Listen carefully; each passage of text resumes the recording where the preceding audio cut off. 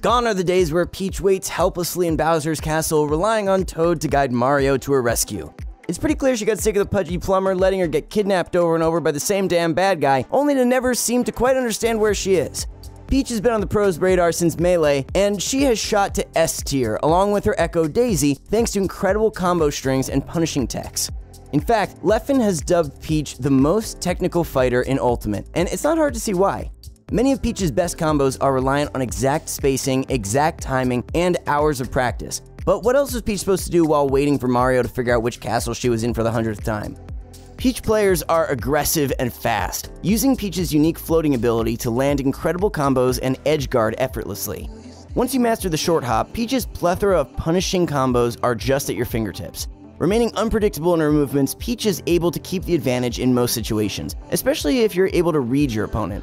Most of Peach's approaches and combos rely on utilizing her ability to float.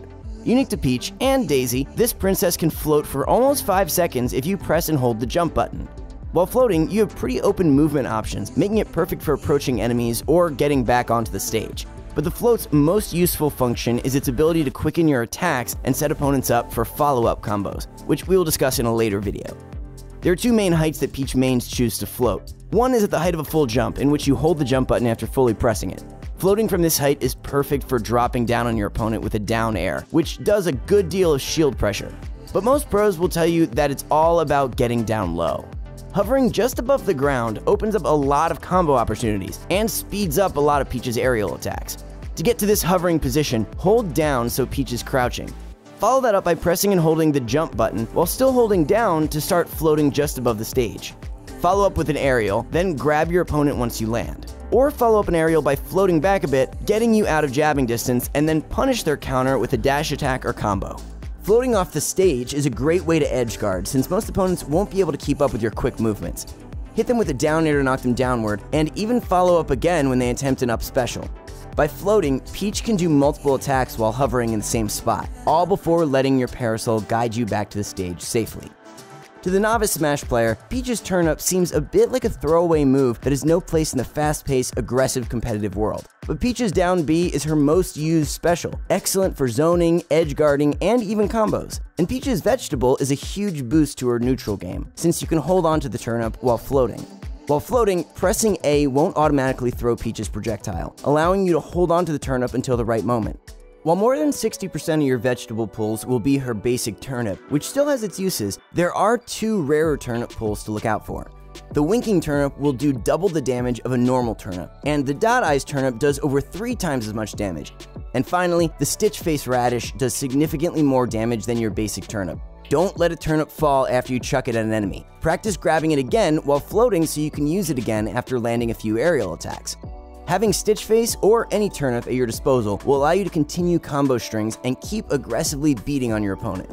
Turnips aren't the only items you can pull with your vegetable special. With a pull rate of only 0.4%, the bomb isn't too common of a pull, but this is a projectile that can kill at low percentages, making it quite valuable.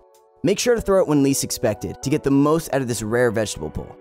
The final item to watch out for is Mr. Saturn. Since he walks around on stage, you're able to keep using it if you're able to grab him again. But what makes Mr. Saturn one of the most valuable projectiles in the game is his ability to instantly shield break. When they go to block the onslaught of attacks, throw Mr. Saturn. This will instantly break their shield, leaving them open to a kill-confirming smash attack.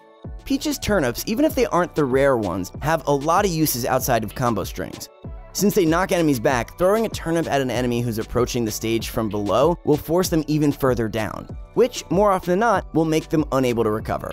Paired with Peach's ability to float off stage and continue to attack and throw, turnips can be devastating edge guarding tools. Having a turnip at your disposal at all times will almost always keep Peach at the advantage, whether it's ledge guarding, advancing, or attacking. You may notice that, while a powerful tool, Peach's turnip doesn't seem to travel as quickly as in Melee. That's because people automatically throw while using the joystick to chuck it forward. Instead, pros will use the C-stick or your designated smash button to throw a turnip at its full height and speed. Using Peach requires a lot of finesse, and players have to get used to a whole new way of playing that goes against their muscle memory. But with enough practice, you'll be floating your way up the ladder in no time. One tool that many pros use with Peach is her fast fall. This gives Peach more movement options than many other fighters, including landing on and falling through platforms at quick speeds. To fall fast after a float, let go of the jump button and press down twice. This added movement opens Peach up to more options when approaching enemies, leading to the jump, float, land, and grab combos that catch opponents by surprise, once you get these movements down fast enough. Another technique that Peach mains need to master is the short hop. The ability to short hop opens up a lot of new options for Peach. One of Peach's key combos is to hit an opponent with a neutral air after a short hop. Once your opponent is hit by the nair, start to hover and then hit them with a down air. After, float out of grabbing range. Once you can get down the timing, you'll then want to focus on the distance. You'll want to be out of your opponent's grab range, but still close enough to follow up with Peach's down tilt. Peach's down tilt is a low sweep kick that meteor smashes grounded opponents. This move allows for many follow-ups, including forward smashes at low percents or forward and up aerials at mid percents. If your opponent is already at a high percentage, they'll fly up even further, opening them up for Peach's parasol. This not only deals a good amount of damage if it all hits, but could cause them to get KO'd if they're shoved up high enough. One of Peach's most aggressive approaches is her float, followed up with a neutral air. This is how Peach sets up a lot of her combos and strings. To get this to consistently work, you have to practice the timing and speed in which you can do this. While still holding Y to float, slide your thumb over to A while your thumb is also still holding down Y.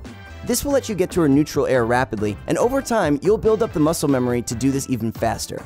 Once you have that mastered, follow it up with a down tilt right after, which can be followed up with another neutral air while floating if you can get back to hovering fast enough. Or, to stay unpredictable, follow up with a grab. Once you throw your opponent, go in for a back air. Another popular combo includes doing a down air after a short hop. Once this knocks your opponent upward, follow this up with an up air on the C stick.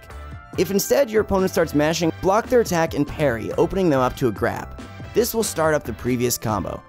Basically, there's no escaping an aggro Peach main. Almost any movement opens up an enemy to just another one of Peach's combos. You just have to read their movement and react.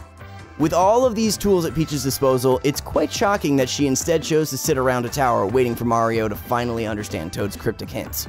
Then again, she probably wasn't afraid of Bowser at all, knowing she could kick his ass if he ever got close enough to her. Or maybe she just enjoys the break from fighting. There's only so much teching and floating someone can do before they go insane. But with enough practice, you'll be ruling the local scene, well on your way to facing the Smash Gods.